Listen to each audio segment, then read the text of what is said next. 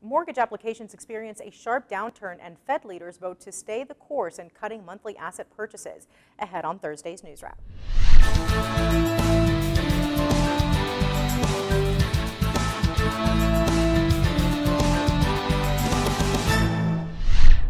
Mortgage applications went into a steep dive last week, erasing hopes of a rebound stemming from stronger numbers a week earlier. The Mortgage Bankers Association reported a seasonally adjusted 9.2% decline in its application survey for the week ending June 13th, a reversal of the adjusted 10.3% increase reported in the month's first week.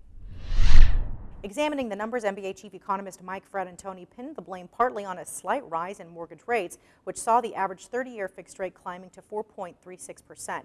Fratantoni also noted tight inventories in certain markets have prevented pre-approved borrowers from being able to find a home they're interested in.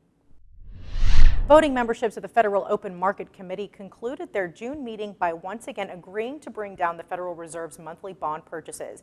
Taking a cue from economic strides made in the last few months, the Fed leaders voted to cut monthly purchases of agency mortgage-backed securities and Treasury securities to a combined $35 billion. Together, the cuts represent a scaling back of $10 billion in monthly additions, keeping with the committee's pace so far. If the current course continues, the so-called taper could conclude in the fall. You can check out these stories and all the latest happenings in the industry right here on our site. Thanks for joining us. We'll see you again on Friday here at themreport.com, your source for the latest news and strategies in the evolving mortgage market.